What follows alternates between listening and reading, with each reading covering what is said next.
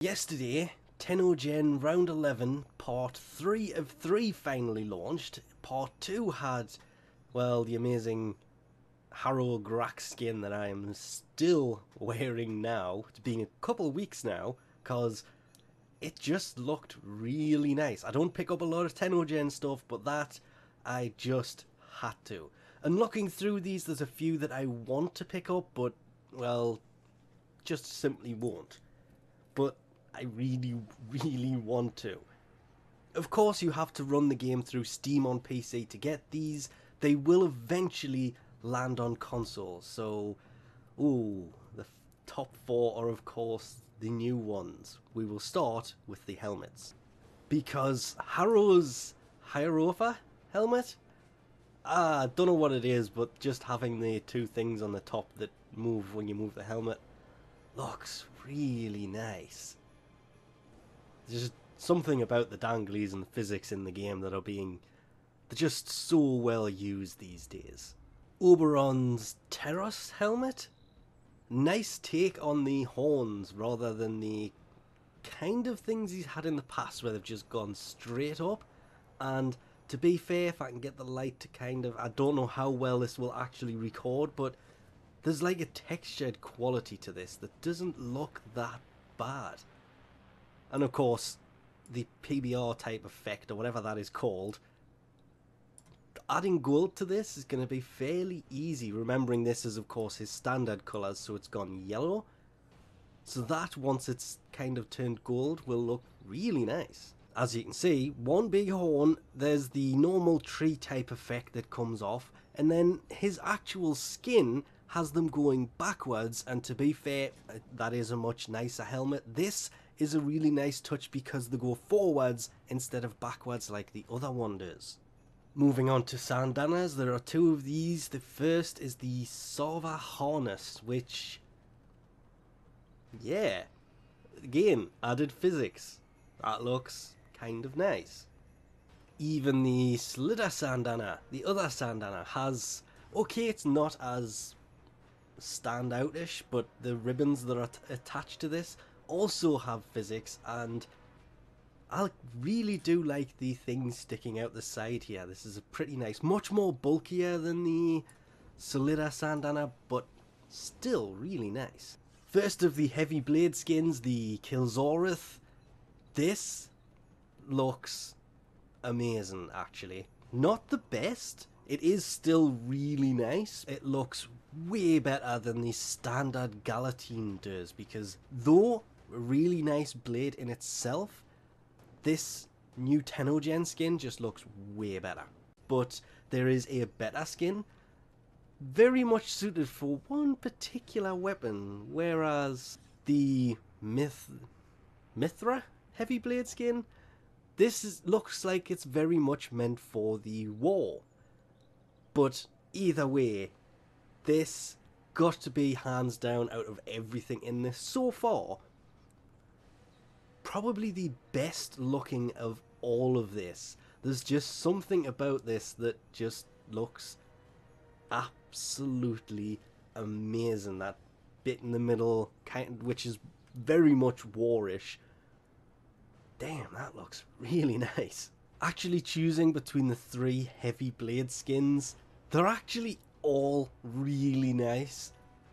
But sadly, I think the TennoGen skin here, it's much more subtle than the other ones, but that just war looking thing looks absolutely amazing over the rest of them.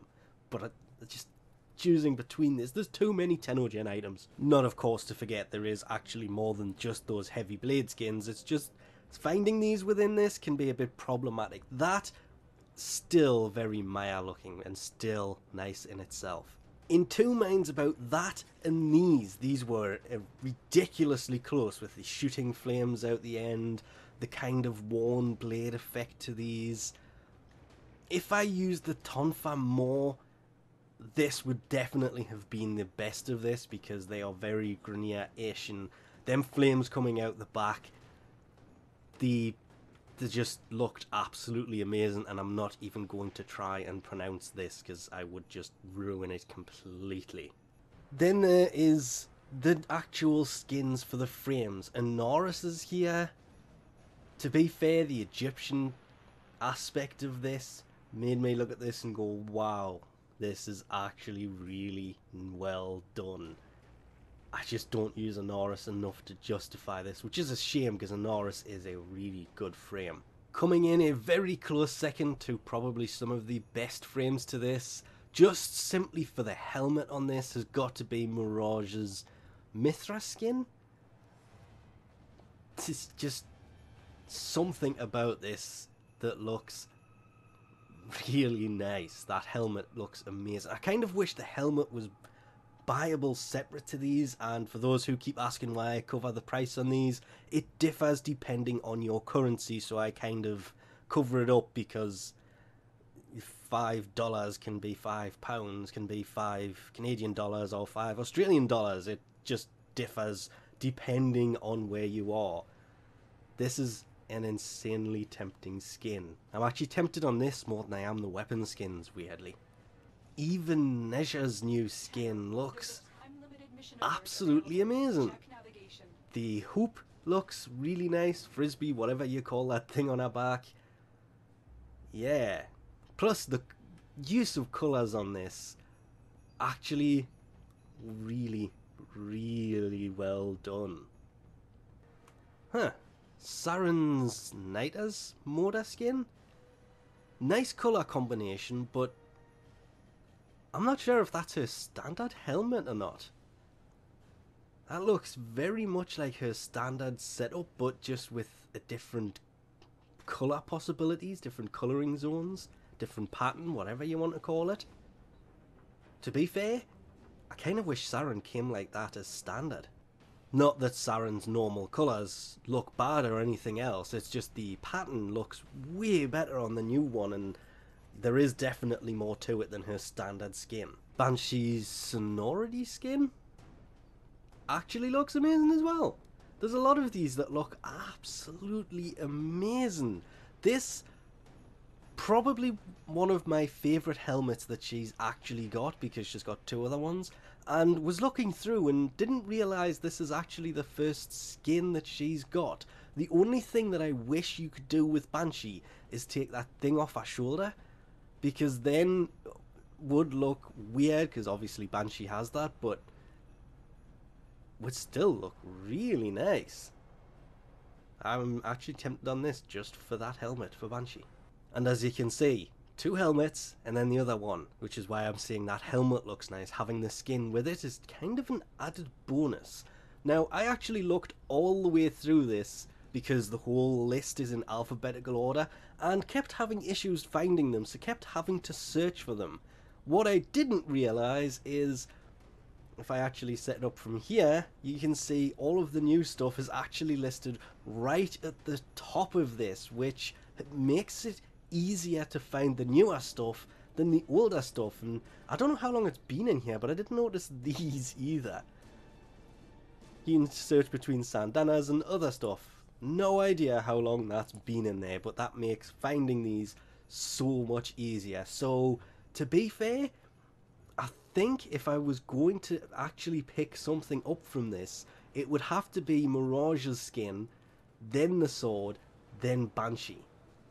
Because the rest of them still look nice, but if I had to pick the one thing, I take it back. It's not going to be the heavy blade. It would have to be Mirage's skin, because it looked a little bit nicer than the heavy blade skin, which is a bit of a shame because I really like that heavy blade skin, but there is just something about Mirage's that's really nice. But because I picked up something from the second drop in this, if I pick anything up from all of the TennoGen stuff, it might be one thing per round, so I don't have a lot in here, because picking them up for frames you use is probably better than going, oh well, that looks nice, and then never using that frame. Hence, I've already got the Harrow skin, so sadly won't be picking these up. Maybe. I don't know, that Mirage skin is still insanely tempting. But anyway, we'll leave this off here for now.